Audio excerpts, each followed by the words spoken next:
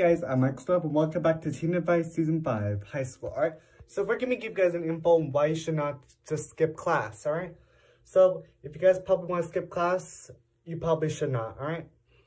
You know, you can only get like 3 excused absences depending on the school, but in most cases it's either 3 unexcused absences, so just keep it excused absences. Any excused ones are okay, just make sure you call them and tell them that you're okay. And make sure you have a doctor's note, alright?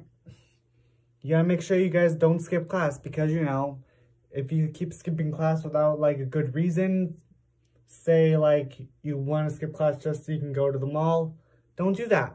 You gotta make sure it's a valid excuse.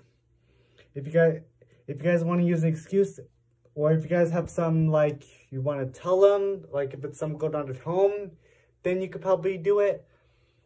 Because, you know, if you're saying that you want to go to, that you have to go to a funeral, so yeah, you gotta make sure it's valid. Like if you're not sick, or if it's not a family emergency, then you should probably be going to school. All right.